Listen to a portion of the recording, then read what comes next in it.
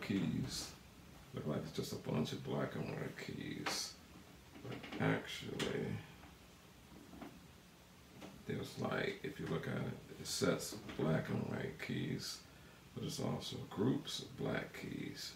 2, 3, 2, 3, 3, 2, 2, 3, all over the piano. There's groups of 2 and 3 black keys, if you look at it, you know.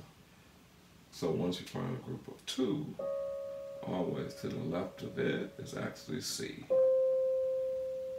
If you go down here, see, I think you can see that here.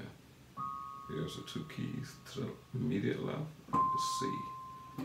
If you come up here, 2 black keys to the left is C. Down here, 2 black keys to the left is C. It's always that way. So you can always find a C. You can surprise your friends. I can find C on the piano. It's here, it's here, it's here, it's here, it's here. And before you know it,